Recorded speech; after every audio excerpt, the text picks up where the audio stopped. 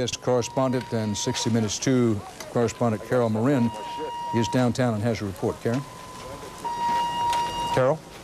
As I'm making my way toward the Trade Center along the water line, thousands of people were walking towards me, streaming out, almost not talking, trying to get through on cell phones that didn't work. Some of them crying, all of them looking pretty agonized.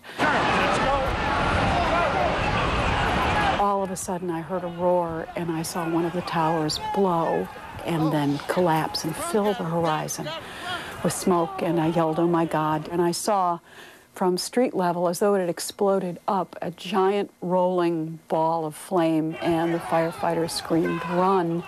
And I turned to run, but I fell, and I felt someone scoop me up, tell me to throw my high heels off, and I was running in my stocking feet with him. And finally, as we ran and ran, he slammed me into a wall and covered my body with his. I could feel his heart beating against my backbone.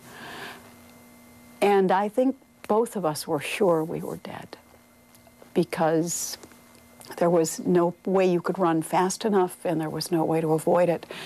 But somehow we escaped the flame, which was immediately followed by a storm of debris.